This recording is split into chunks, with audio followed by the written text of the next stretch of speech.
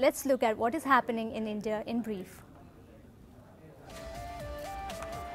Issuing his first set of orders after having secured his position as Tamil Nadu's Chief Minister, a confident E. Palaniswamy today announced the closure of 500 more state-run liquor outlets in the state and said over 1 lakh women will get 50% subsidy to buy mopeds.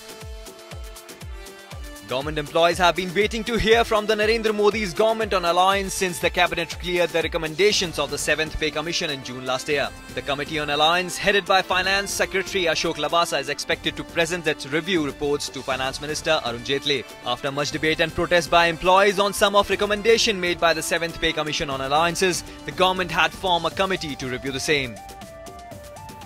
A day after PM Modi accused Akhilesh Yadav government of discriminating in power supply on religious grounds, the UP CM has hit back, hitting back at Prime Minister Narendra Modi for saying that Uttar Pradesh face acute power shortage. Chief Minister Akhilesh Yadav said his government provides 24-hour electricity to Varanasi. He also dared PM Modi to take a vow in the name of Ganga and speak the truth.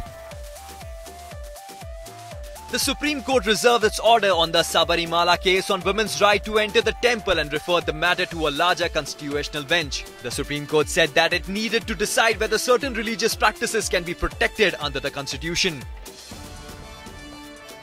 The 300-kilometer-long Srinagar-Jammu National Highway, the only road connecting the Kashmir Valley with the rest of the world, has been shut down due to massive landslides triggered by rain. The landslides were triggered at 3 different locations on the highway due to rainfall. The areas affected have been identified as Digdol, Penthal, Batri Chashma and other places between Ramban and Ramsu.